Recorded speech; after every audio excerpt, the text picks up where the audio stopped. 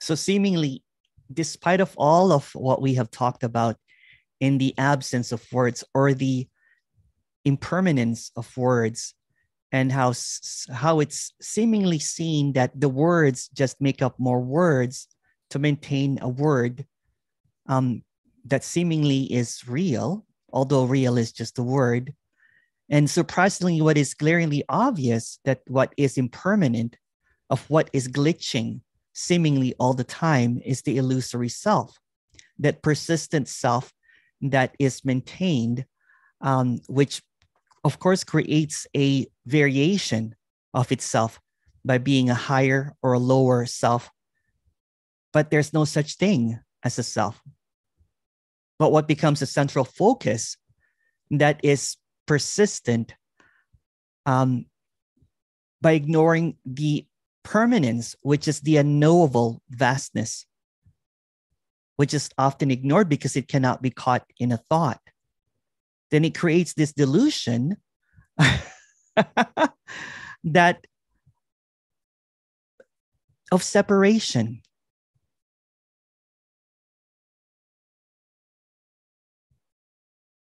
A separation which is very persistent because it creates this or that. It's like a sham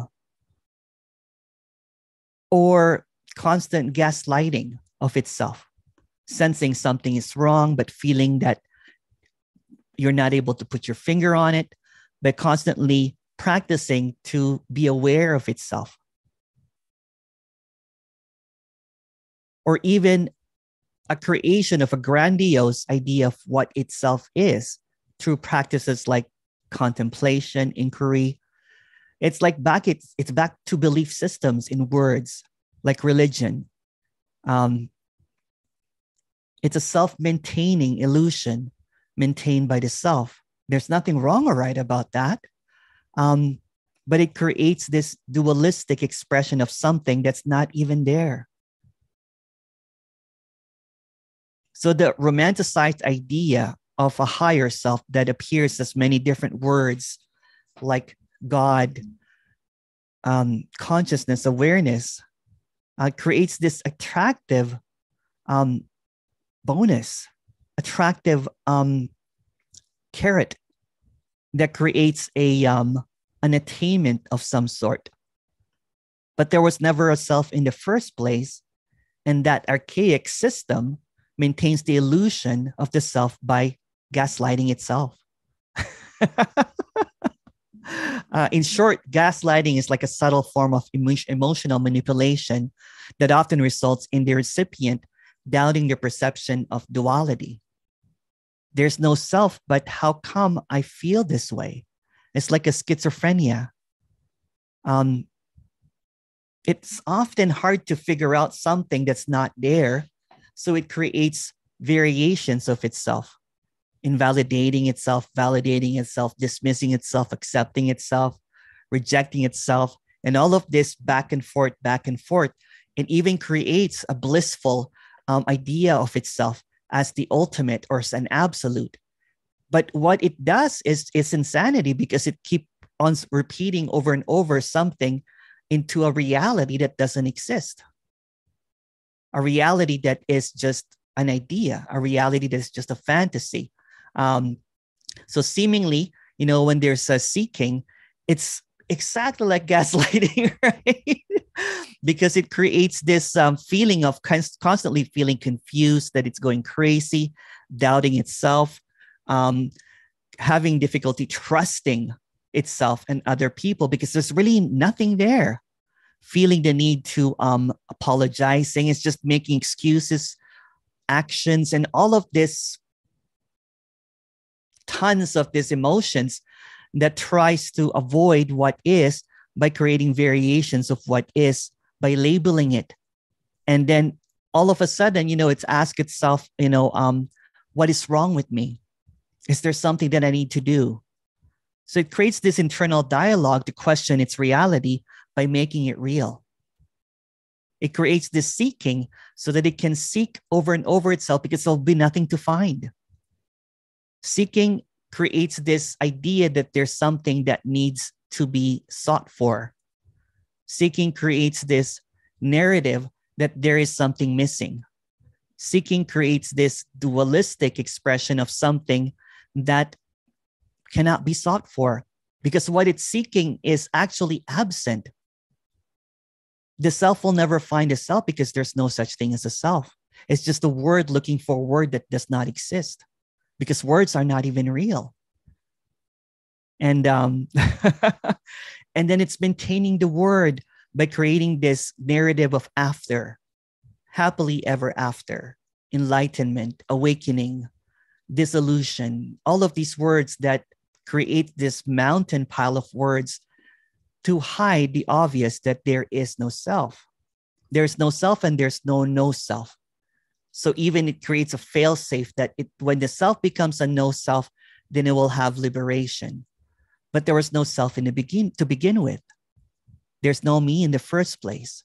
And the me that it's seeking for itself is just another word longing for a better word or for the absence of words. And again, going back to what we've been talking about, what is apparently happening is not even happening, because the moment that it gets captured as a truth, as an idea, as something that's graspable, something that can be digested, then it's digesting its own words. It's kind of like cannibalizing its own self. It's eating its own words. And the words that maintain the words are just a word in itself. There's no real liberation because there's no real and there's no liberation. When all the words are yanked out, which is created by the self, it's just this blank. Whatever appears, insert whatever here. And that's what's just being suggested. And someone actually asked me if this is a bit like a brainwashing, but there's no brain to begin with. Or is it like a deprogramming? So there is the cult of the self, right? That creates this dualistic expression of something that cannot be separated. And it's almost like a translator into dualities. The moment that you think or there is a feeling of something, then it creates this movement in stillness. But the movement in stillness is also what is. And what is can never be figured out because what's trying to be figured out does not exist.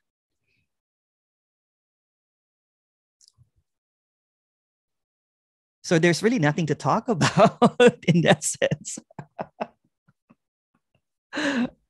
I really like that poem that you sent, Steve. That was really great. So what is being sought for by the self? The self is looking for its reality and hoping that it finds reality by seeking a grander version of itself. But since the self creates the grand version of itself, there's no such thing as a higher self, or the self with a capital S, or the me, or the no me. It's just words basically playing with each other, and there's really absence in anything. But without thoughts, there'll be nothing to talk about without any words. So what we're doing is we are just speaking in dreams, speaking dreamlish, speaking in tongues of something that's quite obvious, that is appearing in both words and no words. And it's funny because when someone asks me, is this a form of gaslighting? Because you're basically saying that there's no you, there's no one here. There's no you and there's no you. It's the biggest misconception, right? That there's a no you. For a no you to happen, there must have been a you in the beginning. If there's a me, if there's a no me, then people assume that there was a me. Do you get what I'm trying to say? So when there is a kind of like a position, well, there's a me there or there's a no me there, then that's just another narrative. It does sound like gaslighting because it's creating this false narrative that there was something to begin with. And the funny thing about this is, my father and my family always ask me what I'm talking about. But they don't even know what non-duality is because for them, it's just a word. It doesn't have any meaning. It doesn't have any purpose. But somehow, you know what I'm saying, in the non-duality circle, there's always going to be, well, that's not non-duality, or that's non-duality. There's no such thing as non-duality, because non-duality is just another creation of the self to maintain that there was separation in the first place, that there's a correction. But when there is no knowing of what is, when it's just unknowable, there's no position, there's no, there's no figuring out. If we're really talking about non-duality, the moment that there's a debate about non-duality, it's not non-duality anymore because it's already two. Simply not two means it's undebatable. It can't even be talked about. It can't even be uttered. Words will not be able to describe what non-duality is, although we're using non-duality as a concept, as an idea that nothing has been separated. But what's obvious is there's simply not two. We'll call it non-duality or radical non-duality. But seemingly the moment that non-duality becomes an attainment or an understanding of an apparent self, there's no self or me, then it's dualistic already. But there's nothing wrong or right about that, right? Because everything is just a word maintaining a word. And non-duality, this is just a story, uncompromising, is almost like the last door, but there's no door.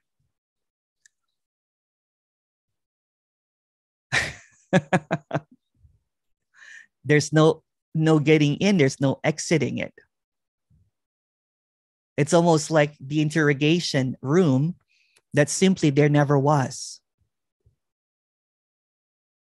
When it's saying that it is just no separation, there's never been any non-duality at all. Because there's no self that figured out or could not figure out what non-duality is. Simply, it's just unthinkable. So let's discuss the unthinkable. If you would like to express, talk about it more. And thank you for coming again. Have I seen 1899? Oh, no, I haven't. Tell me about it, Paulette. I don't know what it is about. I've never seen it.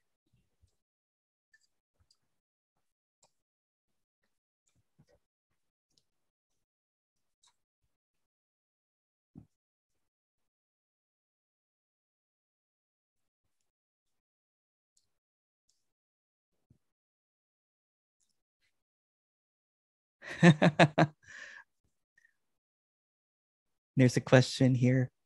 Hi, Emerson. I know I asked this from the last meeting, but can you simply talk about what was talked about yesterday? Because it's so clear and I'm trying to navigate through it about words. And that's what really, really stuck with me.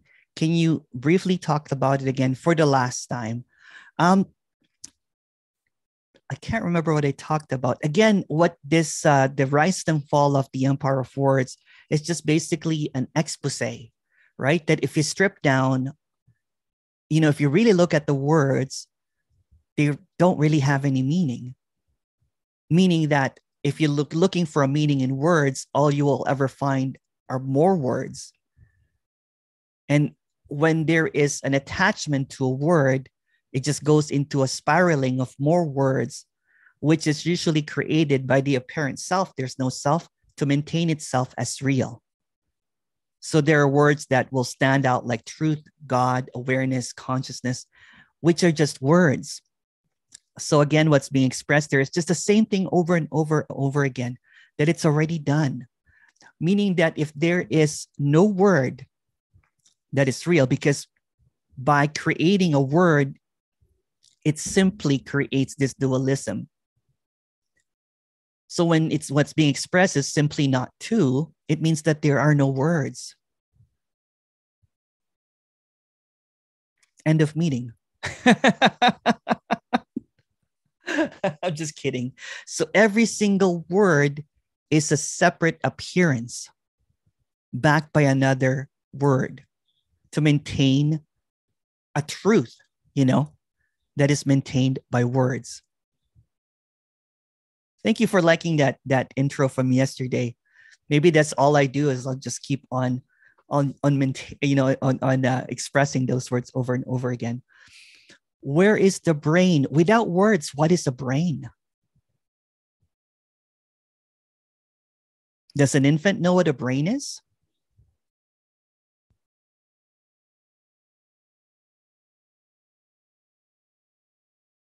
So without words, there's no separation, there's no brain, there's no mind, there's no me, there's no self, there's no consciousness, there's no awareness. In complete darkness or in complete nothingness, there are no such things as words or brain, anything at all. Nothing can be uttered. I mentioned this yesterday. If you were standing and all of a sudden your head got hit with a flying object or something, and all of a sudden you are incapable of thinking of words, meaning that there's just silence and it's just no words can come up anymore. Separation, words would not make sense anymore. They'll just be a wholeness. Words just create a separation. So everything is just a story because they're just made up of words. And there's no words that will get you out of words. Words will just maintain words.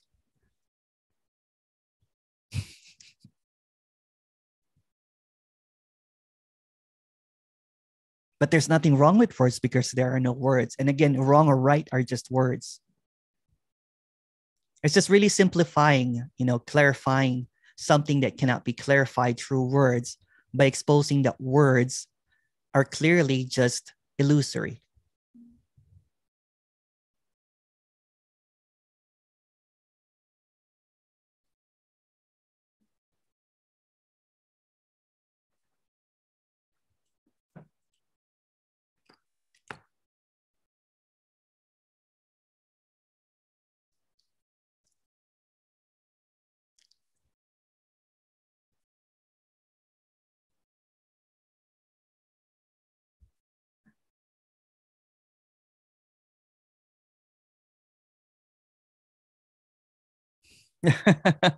Thank you so much, Emerson. I really like the idea of the self gaslighting itself because it's not real. Yeah, if you hear if you hear, well, there's no such thing, right? But the illusory mind chatter of that you're not good enough, you're wrong. Um, I wish I did something more, or you're being paranoid, or you're crazy, or there's something off with you, or something. It's the self talk is very gaslighty, right? Because there's no such thing as wrong or right, but it creates this illusory narrative of something wrong with you, although there's no you to be wrong or right. And it creates this suffering based on words, the swirling of words and trying to maintain that there is separation by pointing out what's wrong or right, or that, or something preferred and not preferred creates this break, right? Of it's kind of like it's insanity that there is something, something real about words that makes it powerful.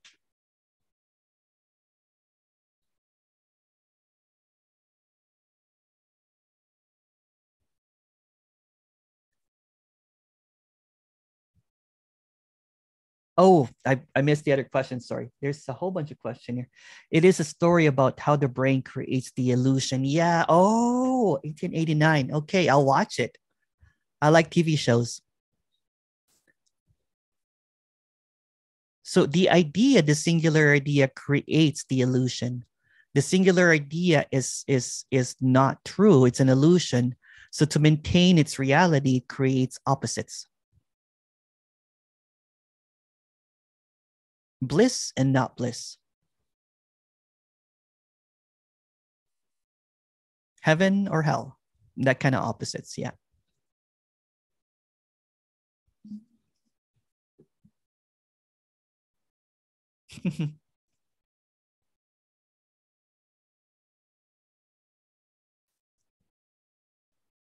So what is a better expression than what is happening? Yeah. Again, we're just, you know what, we're just basically kind of like nitpicking on words and everything, but ultimately all words are meaningless. But the simpler, you know what I'm saying? When it's simplified, like what is or as it is, it it it it does not create another illusory entanglement.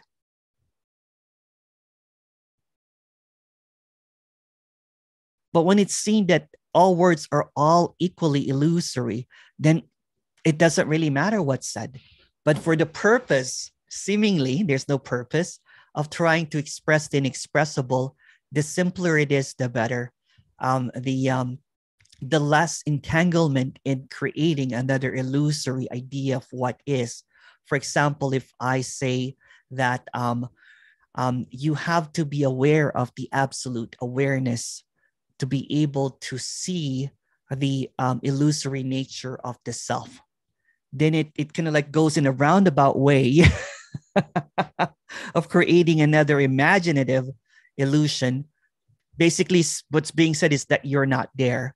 But by saying that you're not there, then it maintains that you are there. Does that make any sense?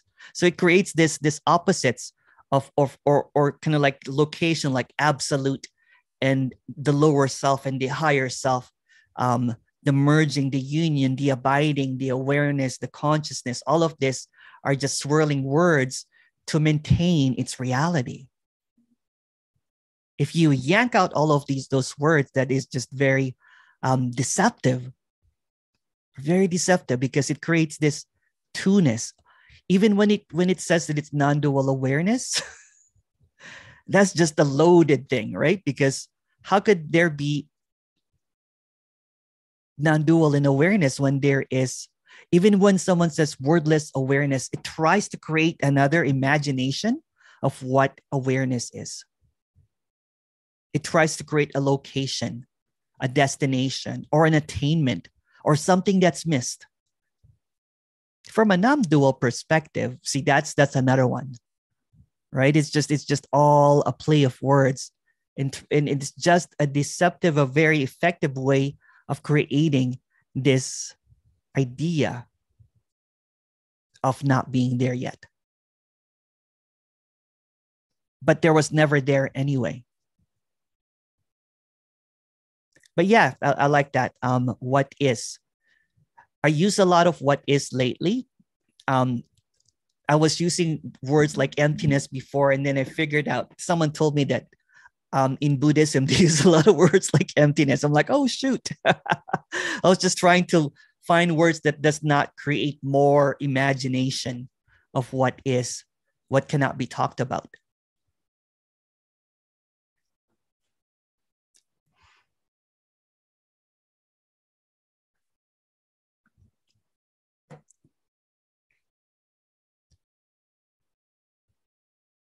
Or creates intoxication or drunkenness, right? Because when it's being expressed that there's never been anyone here, then it must be all whatever, insert word. So it creates this narrative again, rather than just seeing the obvious that what is trying to figure it out is non-existent. But non-existent and existence is just a word.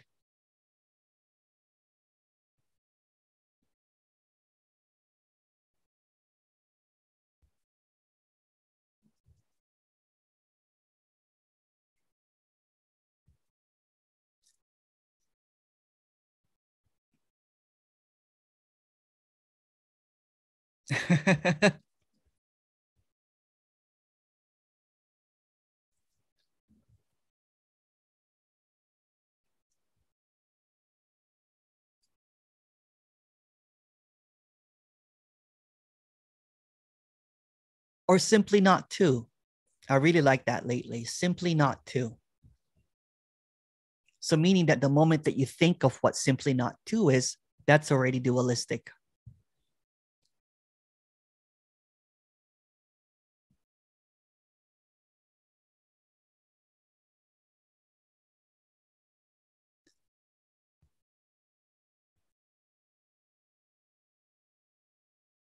The moment that there's movement, seeming movement, like acceptance or rejection, that is another illusion. Because who's accepting and who's rejecting? That implies two. Recognition, inquiry, any movement. Again, you know what's being expressed is kind of like, I think I said this in a past meeting, that it's like a game of chess with stillness. The moment that you make a movement, it's checkmate, it's stalemate. Because that's two.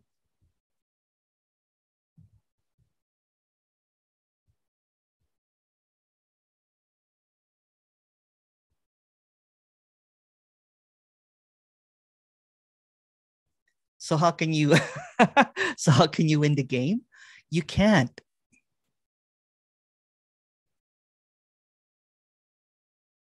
Because really you're playing with yourself and you're not even real. So there's really no game playing. There's no players. There's no separateness. Or you can say that the illusion is just a game, but no players.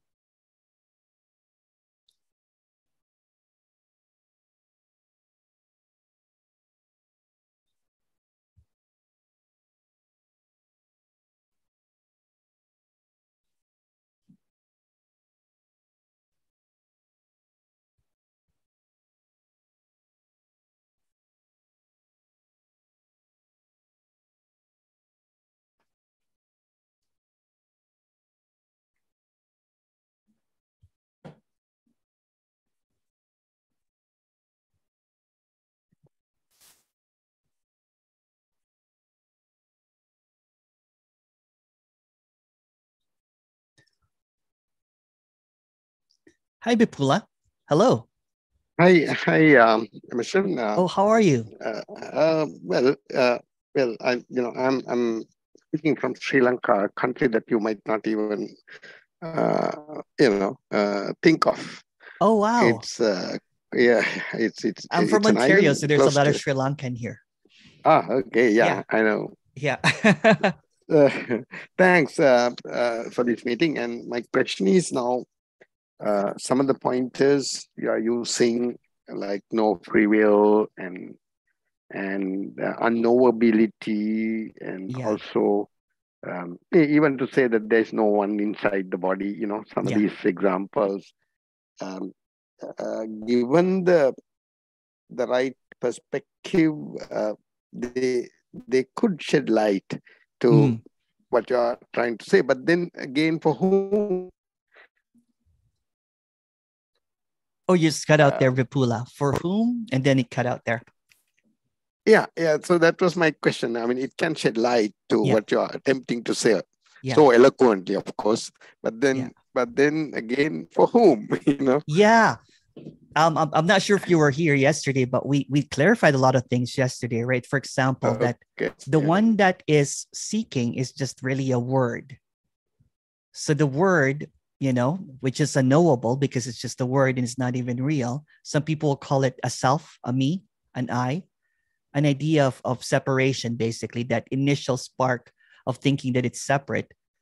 But separation is non-existent because it's just an illusion. So it creates this apparent idea of free will or choice, idea of it's being kind of like independent, looking for itself. Um, so there's really no one that is being communicated to. What's being expressed here, the illumination, is that simply there's no one to begin with. But somehow there's this persistent illusion of independence, that there's a thinking that there is someone that is separate from this. And usually that someone is the one that is seeking its own absence. But by seeking its own absence, it maintains its reality that creates that there was a reality in the first place. So the me is looking for its own absence, but in the seeking itself, maintains its reality by thinking that there was something missing. Does that make any sense? It doesn't, probably. Yes, it does. It does, Emerson. Thanks a lot. Yeah. Thank you, Vipul. Keep the questions coming. But yeah, it's just simply the me is an illusion, but a very persistent one, right? So the me even creates a no me, thinking that it can disappear. But in that very, very thought, in that very essence, then it just creates an alternate version of itself as being absent, but still maintained by a me.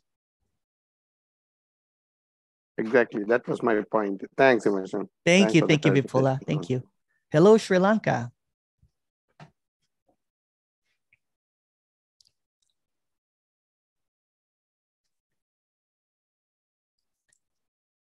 Question here. Is the thought thinking itself, and then the body reacts, and then an idea says it's me? Let's just simplify it, right? So there is a spark or an idea or a word of separation, usually called the self, right? So, but that self is obviously an error in perfection because there's really no separation. So it's like an illusion or a dream. But that dream, because it's a dream, is already not real. Does that make any sense? So the moment that it happens, it then happens right away. But because it's not really real, it creates this separate aspects of itself, like the body or the brain, the idea, time, physical, material, inside, outside, all to disguise that the original separating idea is non-existent. So it creates this dualistic expression of itself as real, not real, words, silence, to hide the fact that it never existed in the first place. It's like a perfect mistake that never happened.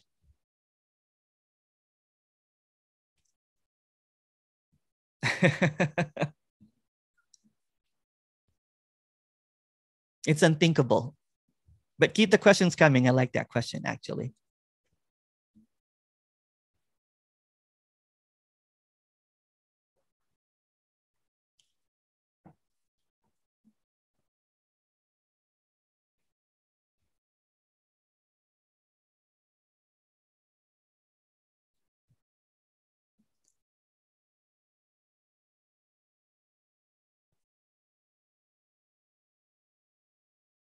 Oh, okay.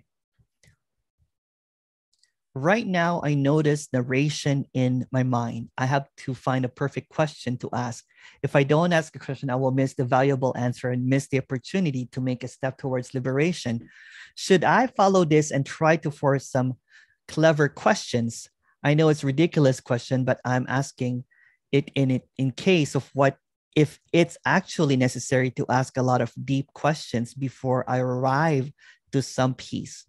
It seems that it has to be a gradual path to peace. So I'm worried that I'm doing everything right. So to arrive at this goal, that is perfect, actually. Any narrative maintains the narrative. Any narrative, any word maintains the word. When it's seen that this is transparently occurring and not occurring simultaneously, meaning that there's no one choosing to do all of this narration of trying to find the perfect question. So if the question arises or not, there's nothing wrong or right about that. But the one that's trying to maintain that there's something right or wrong about questions, or that, is what's being pointed at here that is absent. So it's deceptively using all of this inquiry to try to figure out itself. But it will always come out empty-handed because there's nothing to figure out. What it's trying to figure out is it real or not real? But real and not real is just another illusory device to create separation. It's either seeking for its own liberation, meaning the absence of it, the death of the ego, some will call it, or enlightenment or awakening or something. But in that essence, it's actually maintaining its reality by making it real in the first place. The freedom that is being expressed here is the wildness of what seems to appear as it is already, not as a next or not as a prior, as a consequence or a prerequisite. It's just what is. And that's even saying way too much, right? Because the one that is trying to trying to navigate through this is actually nothing, and not even nothing. All questions maintain the false me. Yes. Because it's longing for a question, longing for an answer that either validates it or invalidates it. Even invalidating it maintains that there was a me in the first place to invalidate.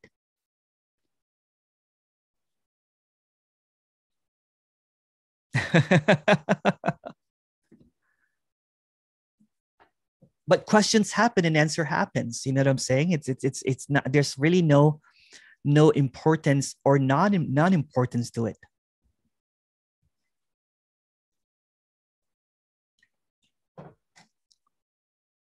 There was no false me in the first place.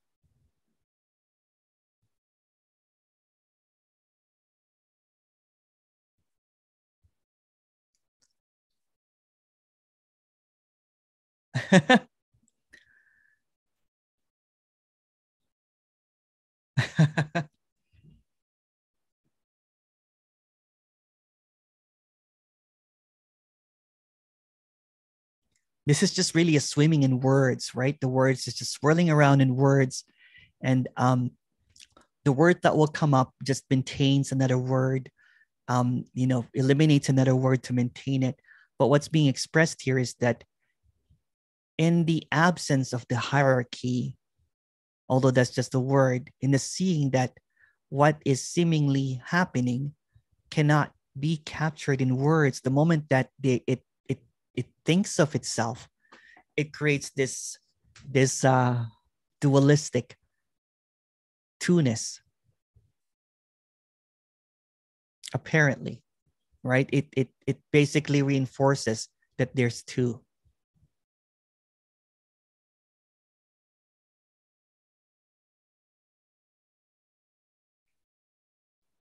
Thank you for the questions, though. Although, you know what, questions are just appearances and answers are equally just appearances. Keep on asking. Yeah. This is just really a simple illumination that nothing is needed. Right now, the question crashes before it's asked. That's been happening a lot lately in this apparent 2 days.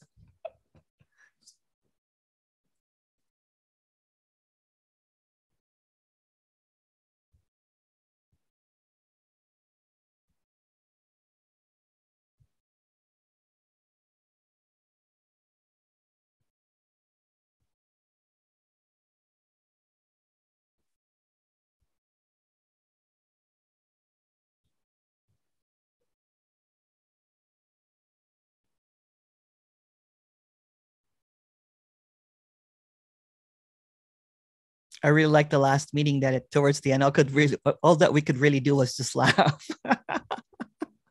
When all of the questions and answers just sink back in, meaning that there's nothing that can be figured out.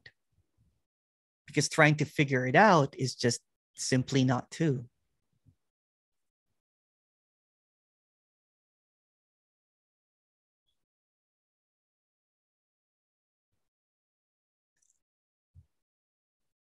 Frustrated. It feels so real, but there's no one here. Yeah, that's it though, right? What's wrong with feeling real and also absent at the same time? The moment that there's a thinking that there's something wrong or something off with that, then frustration appears. But simply when it's clearly seen that the frustration is also it, the feeling that there is reality is also it, and that there's also no one here is also it. But the it cannot be captured as a word. It appears simply as everything, undivided.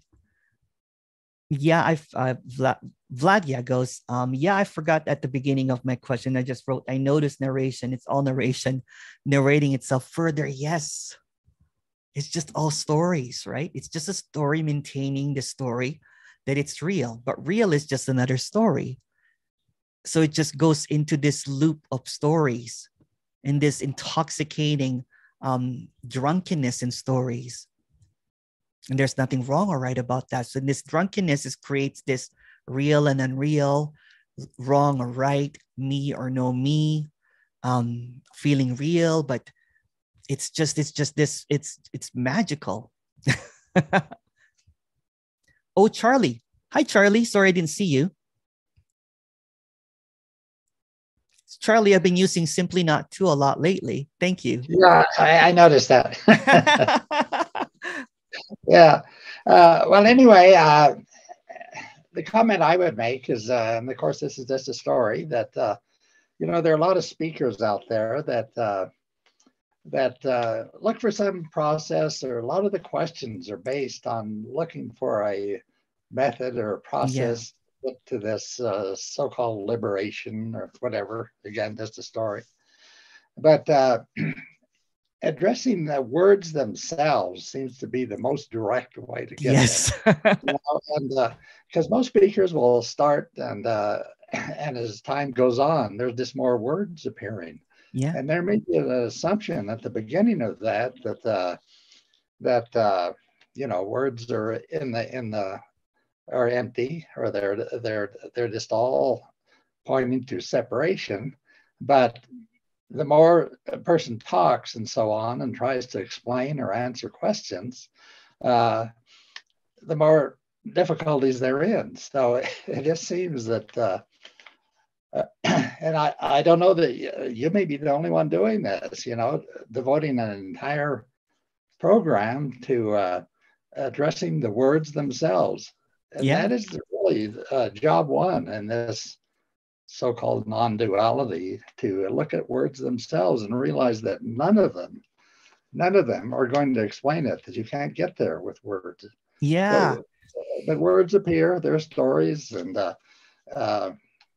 somehow if we remember that each one of them is a designation for separation, Yes. You're immediately in separation if you say anything. Yeah. So if you notice, like on Facebook, the moment that someone tries to argue about non-duality, it's two already. It's two already. It's two already. Yeah. The minute you open your mouth, you're in two. Exactly. Because it's just really a word play, right? It's just a war of words. But when the moment that a word appears, it's simply not two. Yeah. And so that's lesson number one. That's the story. If you don't start there and kind of stay there, because it just becomes another concept, right? Without, it's so easy to get buried in words. For example, when it's repeated that it's just really nothing, but nothing is just another word. Yeah. It's not even nothing, right? It's just, and even that is just more words. Yeah. So there's really no way out.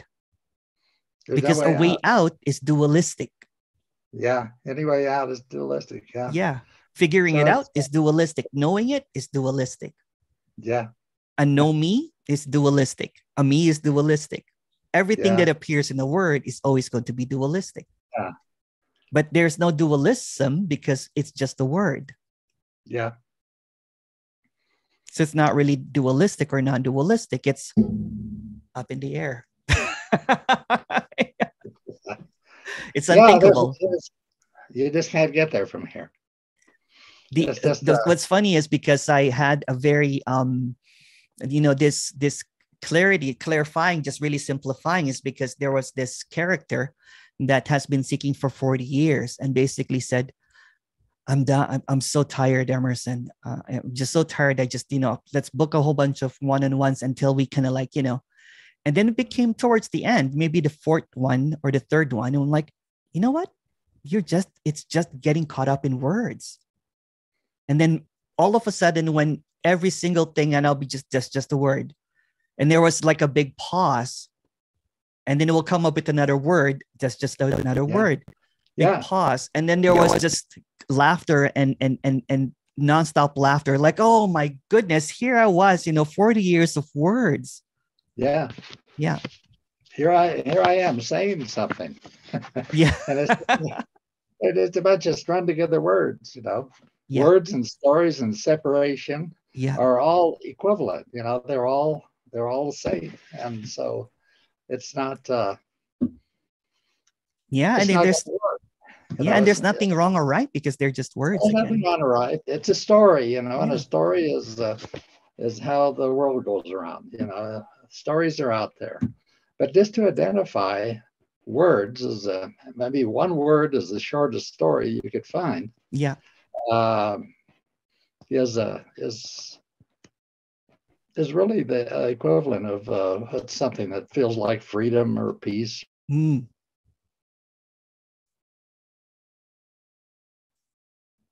Oh, you cut out there, Charlie. You said freedom and peace, and then it cut out.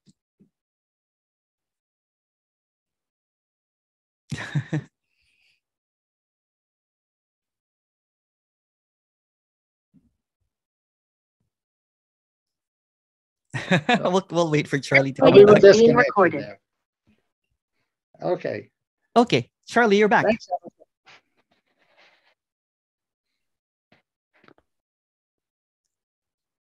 Don't want to say anymore. Oh, okay. All right. I don't want to say anymore because that's just my words. Perfect. Thank you so much for that. Yeah. Okay. Oops. Sorry. I'm going to put.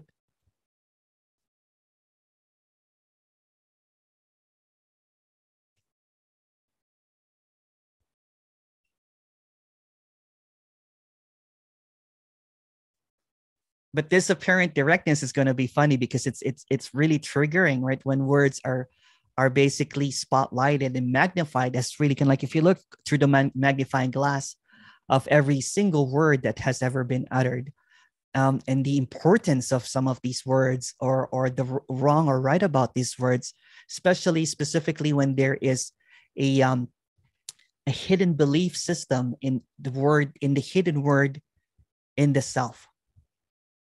Because it believes in itself. The self can only maintain itself. And it creates this illusory variations of itself as awareness, as consciousness, as nothing, or whatever words that might come up to hide behind a word that is true, that is basically unquestionable or infallible, or something that cannot be grokked. Right, which is just another word. So it just keeps on, it keeps on reincarnating in other words. It keeps on appearing as this word, and it appears in the argument and everything, but not really seeing that the culprit of the word is just the word. Steve. Oh, hi, Steve. If you think about that really mischievous word "I," yeah, it's capitalized. Yeah. It also stands for the numeral 1. Yeah, separate. It's 1. Yeah. And it's a symbol. Yeah. All in one. So it's kind of a self-reinforcing word. Yeah. That's gone. It's all gone.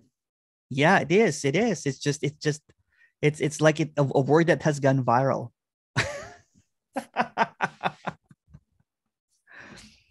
And here we are. It's quite brilliant though. You know what I'm saying? If it's seen from that, you know, like, wow, what it's like. Gotta get away from.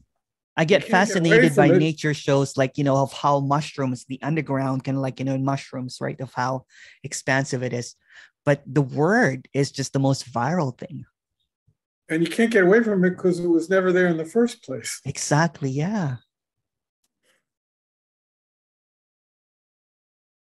Just a thought. Yeah. So we're just really liberating from words, right? Thank you.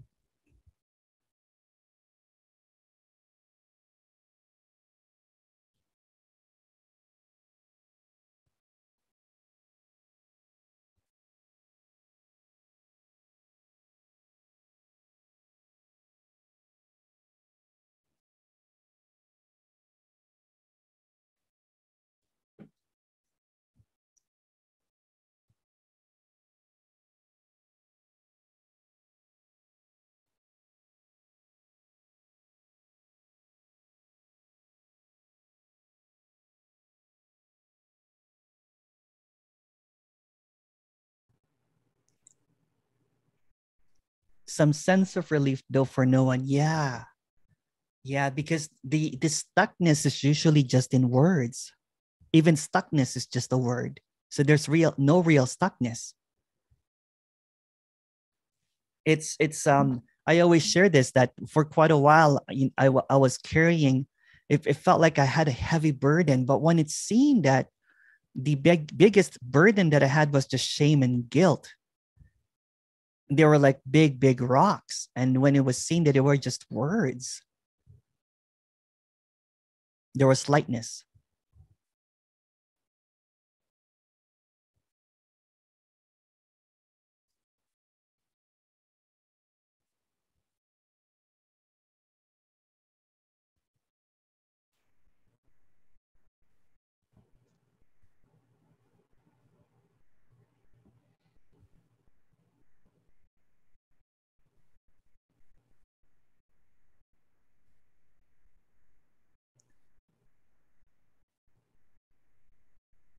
Hi, Emerson. Thank you for doing these meetings. I think you have found your greatest hit in this, that is just all words. Thank you. Again, there's always this clarity, right? But as I said before, when I started talking about this, that there's the moment that speaking happens, it muddies what's already clear, because what's muddying it is words. Because without any words, without any thoughts, there's just this clarity. It's like constantly waking up every morning and just this, and then the words get in the way, but there are really no words. Thank you, though.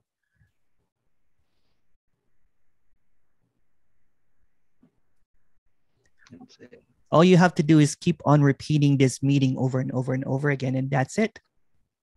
This is a game changer. Thank you. Thank you.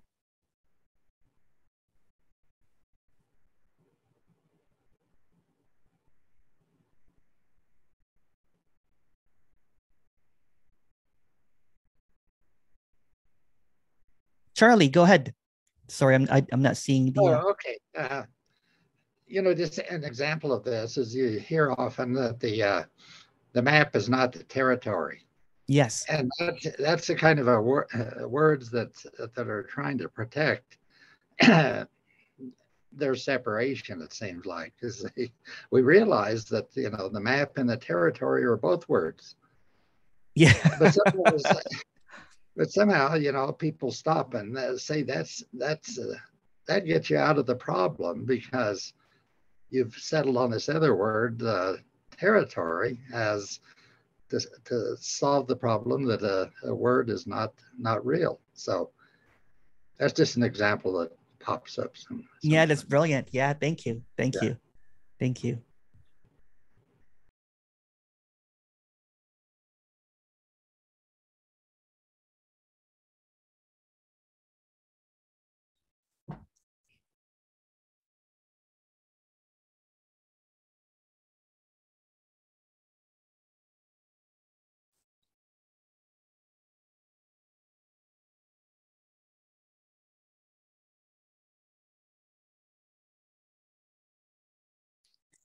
Emerson, can you talk about other teachers or speakers that seemingly has clarity, but get trapped with words that they say?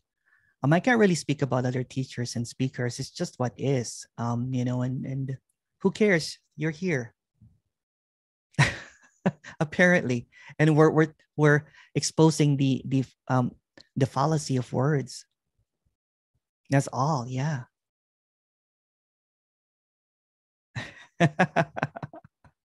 There are no other speakers or teachers. Just another word. When you speak about lightness and collapsing of burden, there is a sense of envy, like, I want that too. It's a bit funny. Yeah, but see, I'll point that out, right? But the word is just envious of a word that it thinks is better. All words are the same. They're not real. Or I could say that, oh, it's so dark, but that's just another word. These are just words. These are just exposure that words, if you look under it, it's really nothing. It's not real. Because real is just a word. And not real is just another word. So you really just want more words. But there's nothing wrong or right about that.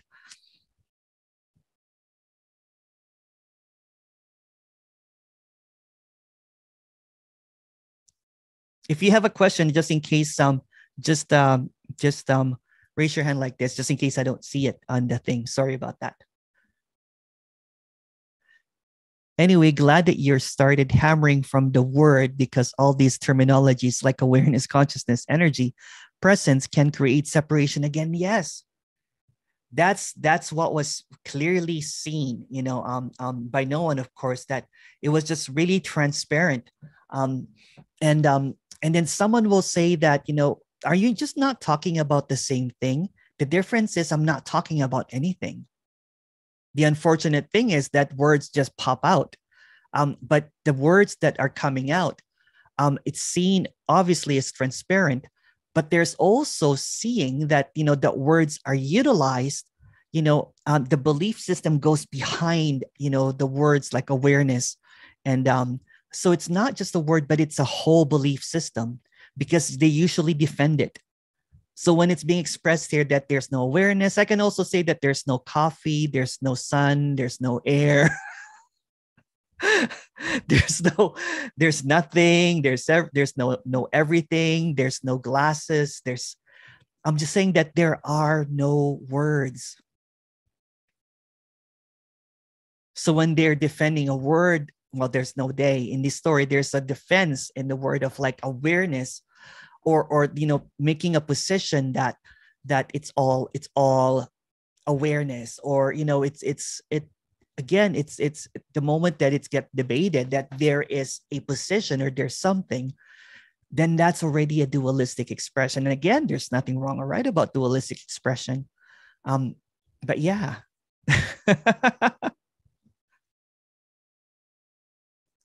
Aren't words describing the experience, but experience is just another word.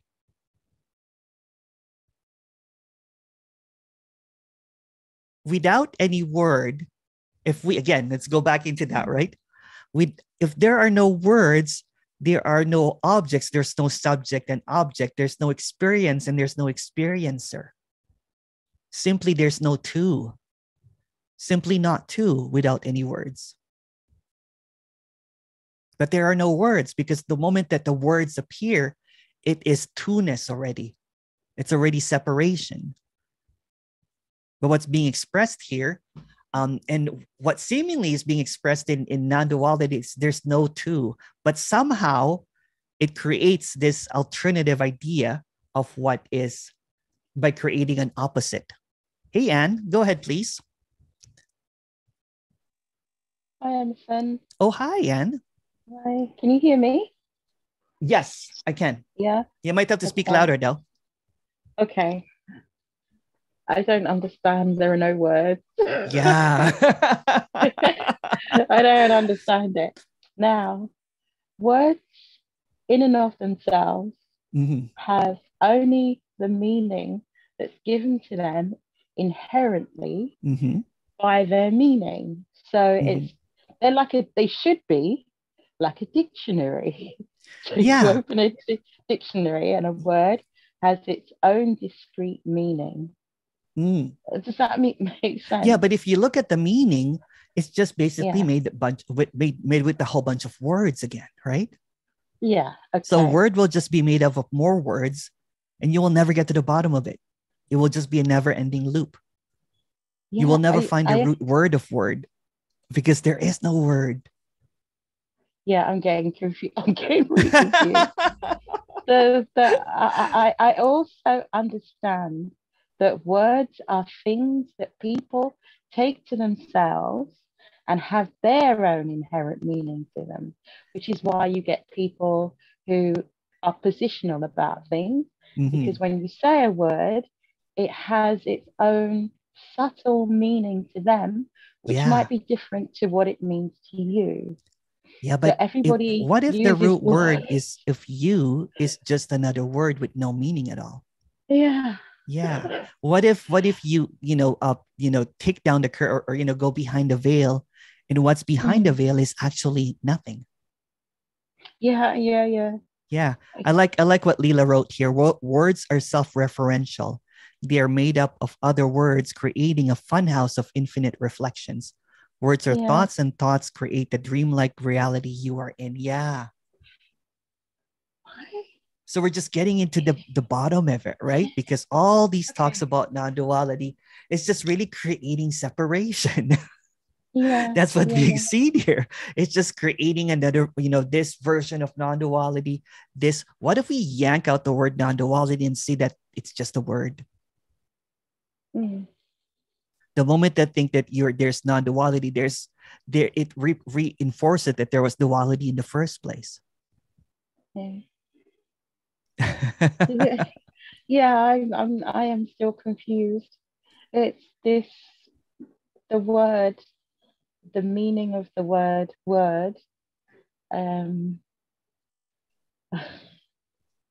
So if you look at if you look at a word, if you look at a word as it is, right? What is it made of? I'm just basically covering every word that has ever been uttered, right? It's made up of letters. Made up of letters, okay. Correspond with sound. Okay. I don't know. Okay. So it's just basically a bunch of letters of characters of 1 to 26 letters, usually in English language. Yeah. And then if you look at the meaning behind it of every word, it's just made up of more words, which is also a bunch of letters that are, a word that a silence that made into sound by phonetics by different letters. Basically, what I'm trying to say, it's all made up.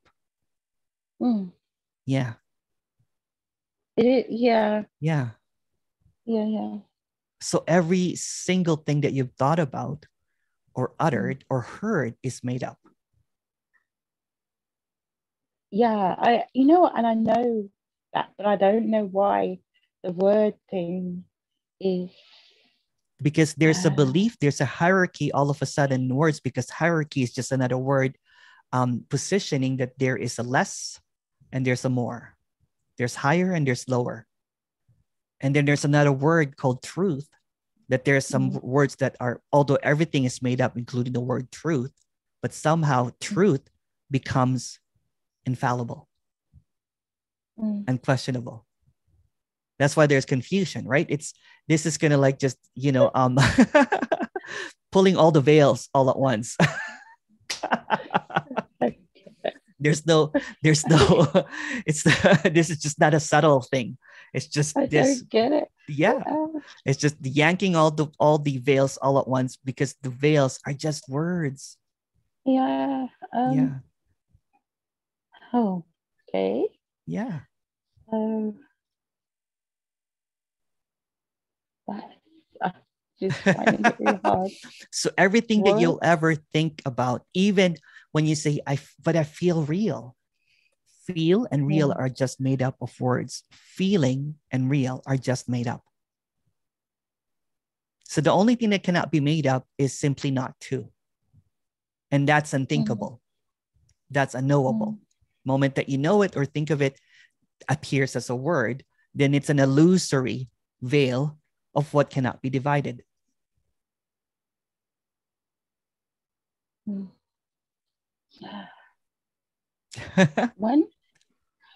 I was learning to read, I remember not understanding things until I was about 7. And it was like something had fallen away. Mm-hmm. And then all of a sudden, I could understand what these groups of letters meant. Yeah. But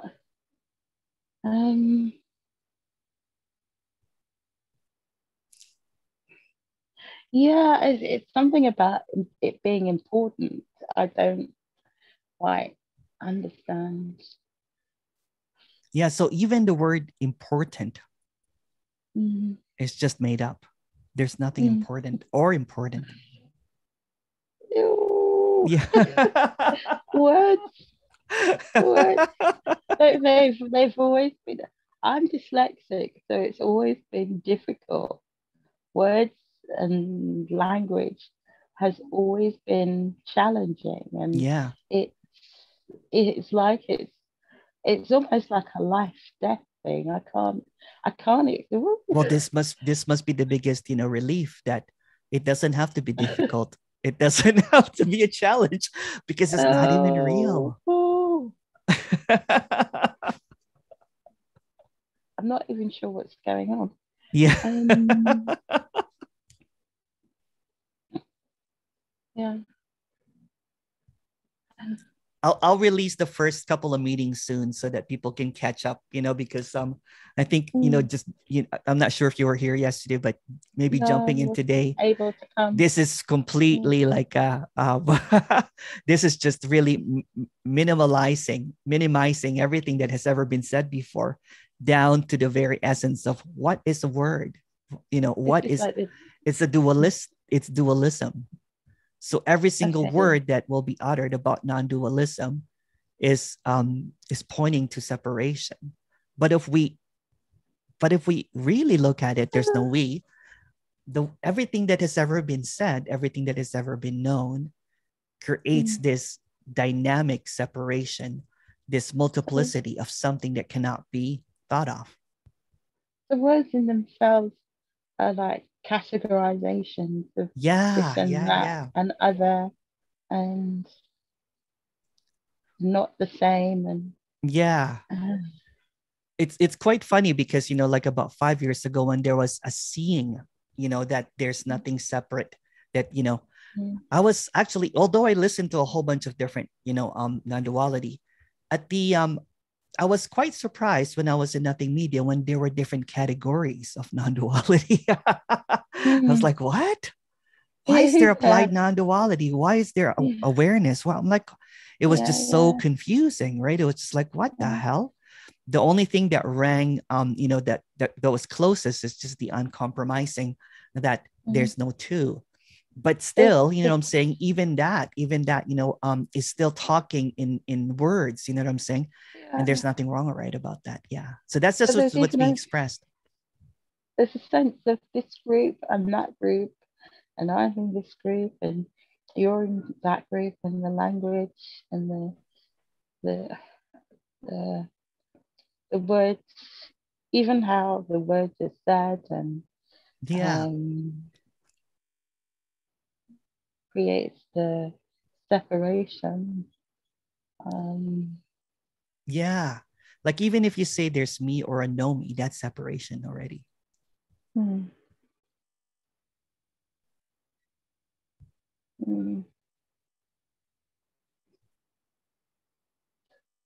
So this is the freedom from words, even from the word freedom.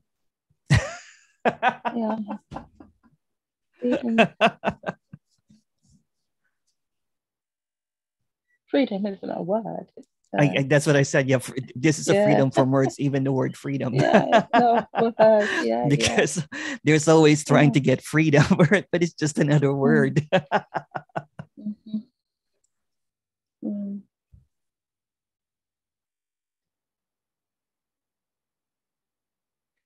Okay. But yeah, I'll release those videos as soon as possible so that yeah. I was excited about this 3 days, and the first day yesterday, I was planning to do it, and the last day I'm like, oh, I put it in the beginning.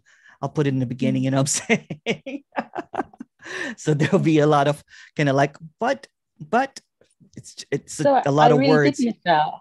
What's that? I really did miss out. That really was the bit that would have changed everything for me if I'd been there on time. No, nothing was missed. Just words, more words about the absence of words and the irrelevance of words. It just reminds me of, you know, going to workshops and being late, and then kind of like, you know, berating you and saying that, you know, you won't get the benefit of the whole thing now because you weren't No, there. nothing was missed actually. Yeah, because the best bit has already gone. But in the story, in the sequence of the story, you know, I'll release that so that it's seen. But it's just another story. It's just because it's just a whole bunch of words again. Okay. Yeah. All Thank right. you, Anne. Thank you.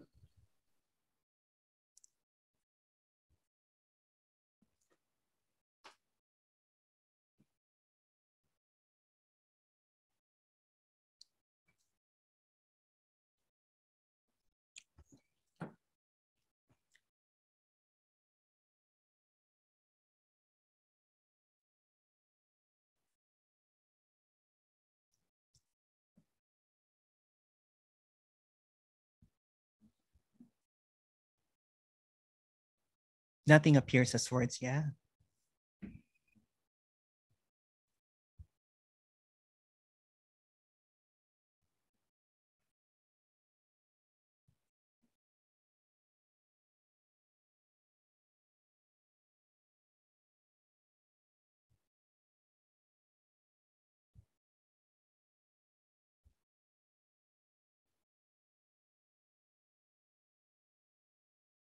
Hi, Emerson. I think this is next level non-duality. Thank you so much.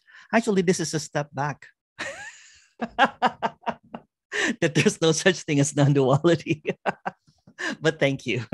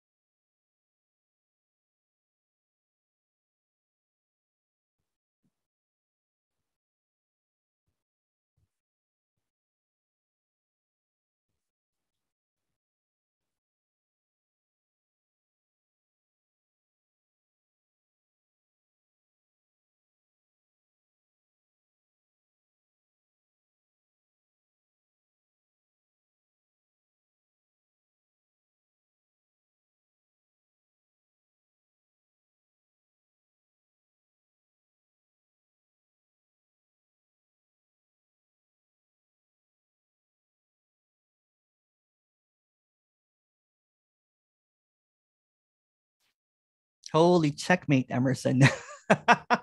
Yeah.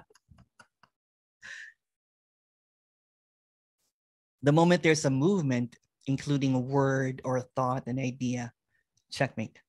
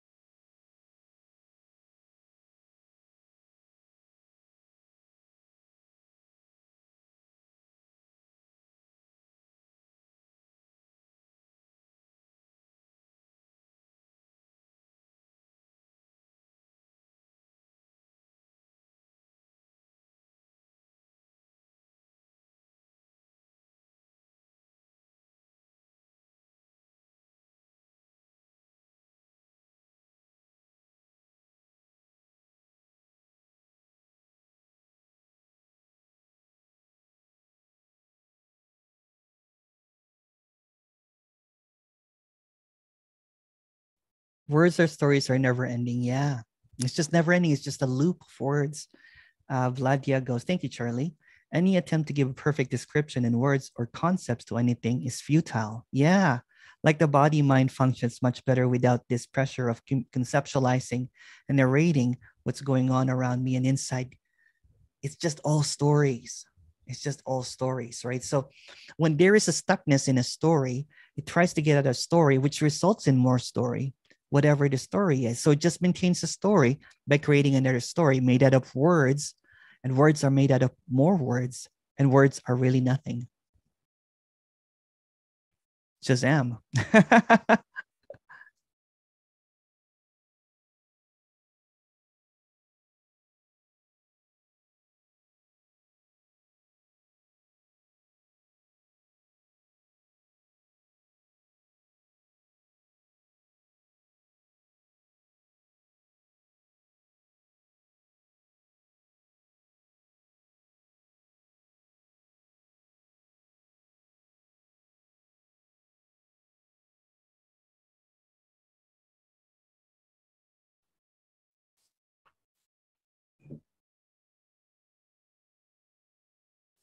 Hi, Emerson. Please keep on chipping away and reminding us of words. If that's all you have to ever do, just please keep on doing it. I came here to battle you against words about awareness. Now I'm left speechless. Thank you. Thank you.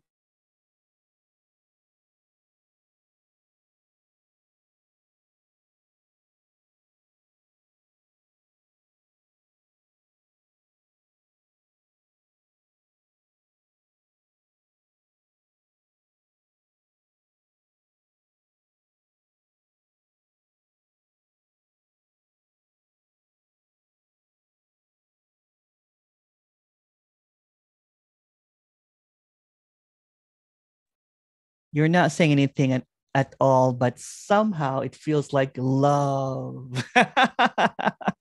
Thank you. Thank you for the answers and the background is so cool. Oh, thank you. I've been changing the background every single meeting. This is background number 5, 3, yeah, 5.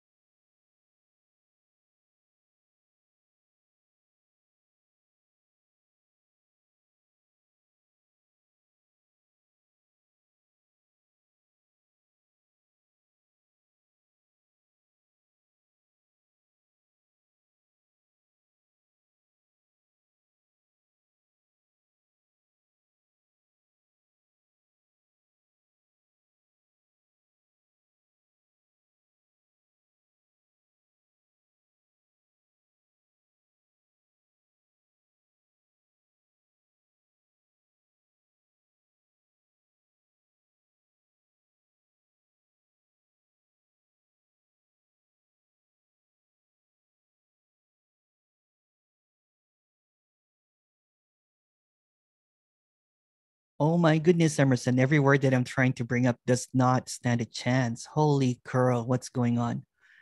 Yeah, that's what is being expressed here, right?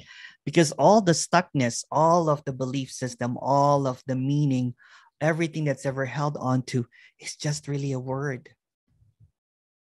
It's so obvious.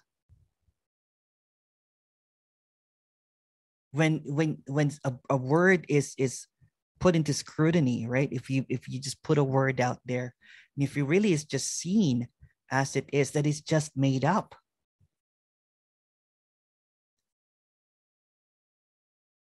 Then it detangles, it untangles, it unravels that even the belief system is the word of that word is just made up, because it's just a word that is created to maintain reality. But reality is just another word. So it's just a word. It's just a series of words that supports each other to keep you in a rabbit hole of words.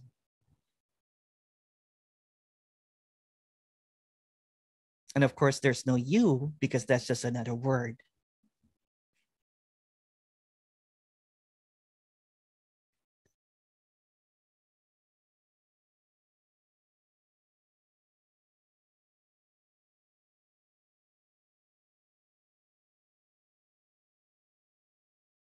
Hey, Emerson, that first intro was so impactful that we're still asking questions about it. Thank you. Yeah, I tried to do a different introduction and everyone, somehow it goes back to words.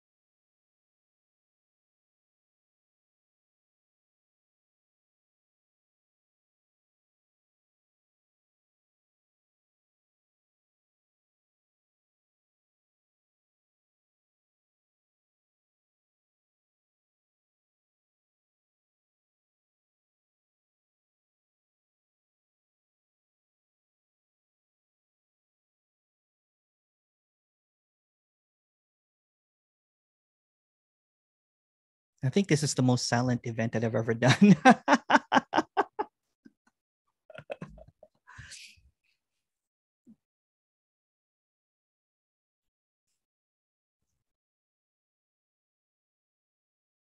Hey, Emerson. Oh, hi. Long time no speak. I know. How are you? I missed you. I was I going to missed contact you you. too. Yeah. I moved to Yeah, I was giving you, I kind of knew, how's the place? Let me see. You can't really see much. It's Oh, still wow. in process. Wow. Cat on the bed. But I wanted to share, this is perfect because 20 years ago, and this is a story, of course, we have to preface it. I went to a retreat led by, what was his name? Stephen Levine, Noah Levine, who was the like punk rock Buddhist guy. And it was in Joshua Tree, and it was silent for 10 days. And what they told us to ponder, they gave us a few things to ponder. And one of them was, this sentence is false. And it's a Zen koan. This sentence is false. So I spent 10 days sitting there wrestling with this. This sentence is false. Yeah. So in order to think it's false, you have to believe it's true. It's true, yeah. And then you go around, and then every single word dissolves, because the minute you say it, the next one, it's false. So anyway, I can't even remember. I just remember sitting in the desert with my head exploding, going, oh my God, at the end of it, I realized no spoken anything is true. Yeah. Right? Now, that happened 20 years ago. Yeah. But it isn't until you have now just hammered down on the word that I really grokked that means that nothing is true. Yeah. Yeah. Not just our words not true, but words, through words, the whole reality, the whole game show here, the whole VR experience is programmed by language. Yes. and but there's not even a language, see? Right. There isn't language, so that everything that's separate. So anyway, it just took it like 5 levels deeper. Yeah. And the important relative part of this is, over the last week, you know how Buddha was under the tree and the armies of Mara get bigger and bigger and bigger and bigger, till you see what they really made of smoke and mirrors and light. Well, my lovely contractor who built this house for me has gone totally batshit crazy and is sending me these words, like long emails and long texts. Oh, wow. He's just gone into this thing where he's decided to just accuse me of everything under the sun, personality-wise, because I'm not grateful enough to him. So I shouldn't give his employees sugar. I brought them donuts. Blah blah blah. He's going nuts. Oh, nuts. wow. And what's so amazing is I was immediately hooked into it, and I'd get up at 4 a.m. and I'd generate a response, and I'd write it down, but I wouldn't hit send.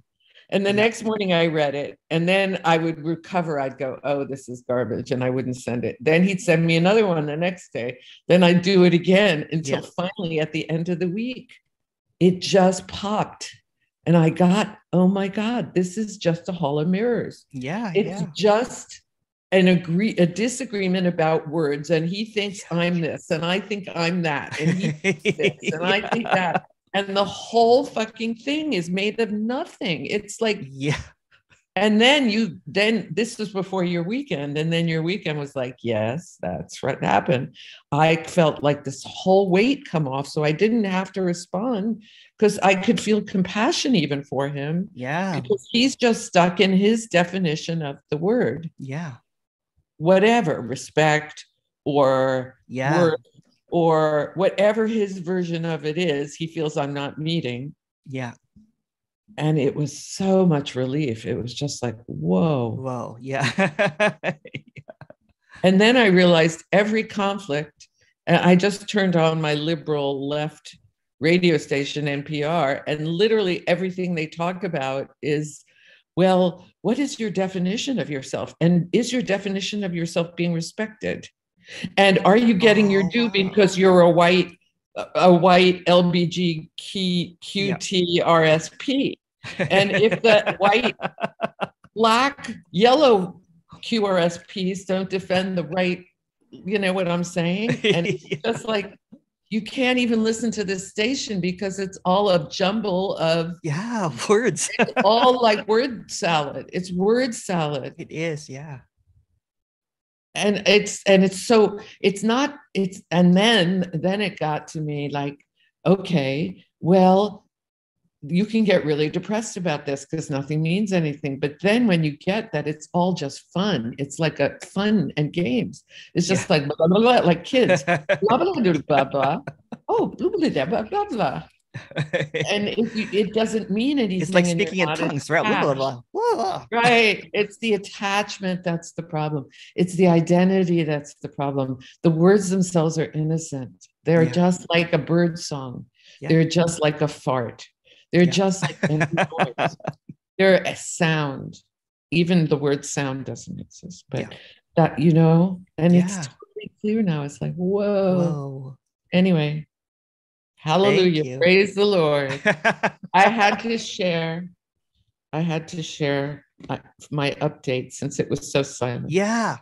I was going to call you. But I was thinking that maybe you were still busy with your move and everything.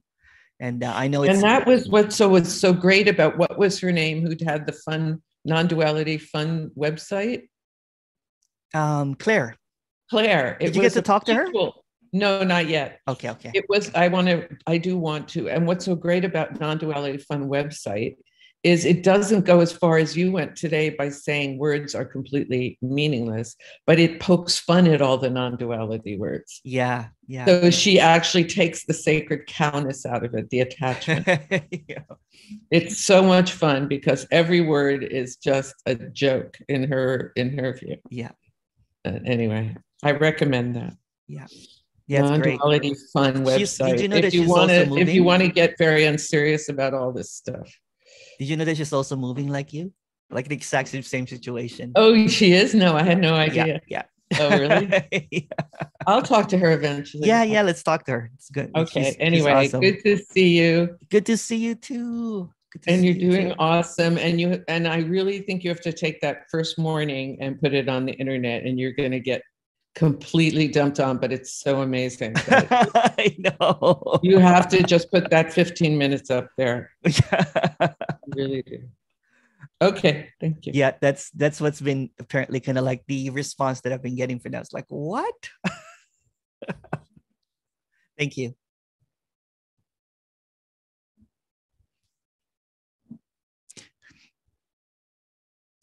Yeah, Paulette goes, just thought of the Genesis statement that in the beginning was the Word and the Word was I. Go figure. Yeah, I think we covered that. I think it was Joey that posted something like that yesterday. It is quite funny, right? That it's just the I is the separation. The beginning is the separation. Hooray, Casey, hooray.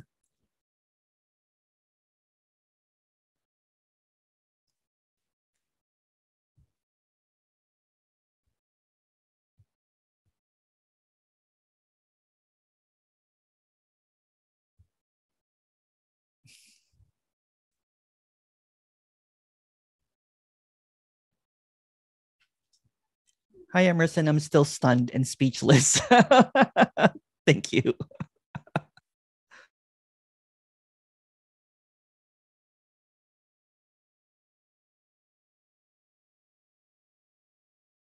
Wordlessness seems a good word. Yeah.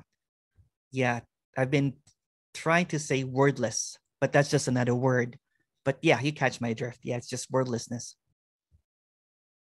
The unnameable.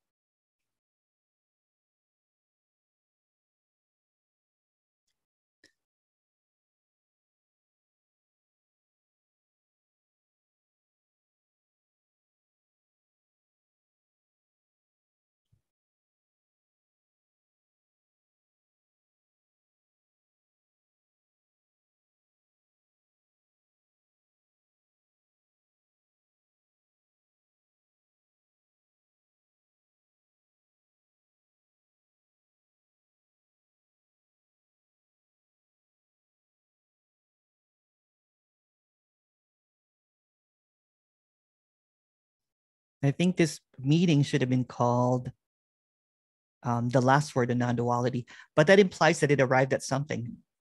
In the beginning was the word was God, and the word was made flesh, and he took his dwelling among us. Wow.